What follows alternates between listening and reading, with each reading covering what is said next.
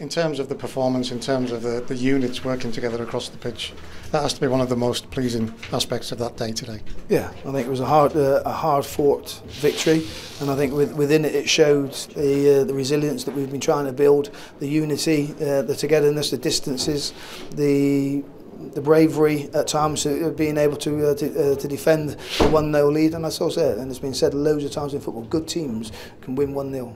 How important was it to back up Saturday and Tuesday with what happened today?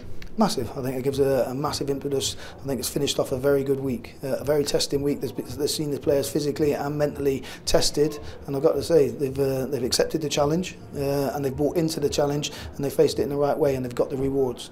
Looking at the amount of crosses, deliveries, not just set pieces, but from free play put into the box, it's amazing we only got the 1 goal.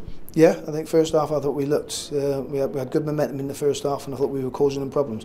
I thought, and again, as I said earlier to another interview, that they came and tried showing us respect by changing their formation because they knew how threatening we could be, and that shows already that teams that have got that had impetus last season are being prepared to change their style of play to try and nullify ourselves.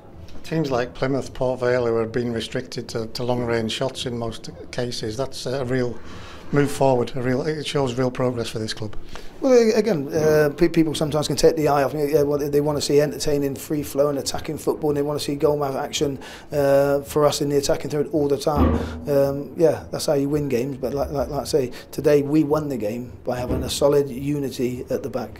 And sticking with the same starting 11, it could have been a case for having worked so hard on Tuesday to maybe change a few at least, but that's showing a real faith in that momentum that you're trying to build. Yeah, there'll be some people say that I tinkered with the team too much last season, and an argument is there. But again, there's no guarantees that the team on Tuesday will be exactly the same. I will pick the team that I think will get us 3 points, and I'm prepared to be brave and make changes and make decisions that I think are for the betterment of the football club, the football team, and the players to go and gain an opportunity to win football matches.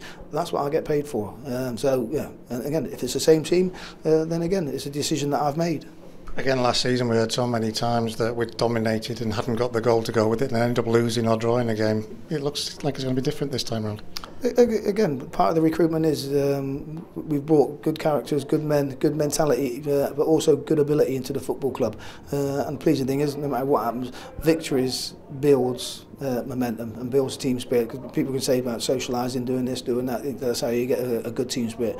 You get team spirit out there and in training in the football environment. And I've got to say, the football environment that's been created by the players, by the staff, by the football club, it's a pleasing environment to work in. Jabba Wabiro, he likes to have a smile on his face. What would it mean to him for that reaction when he took his top off?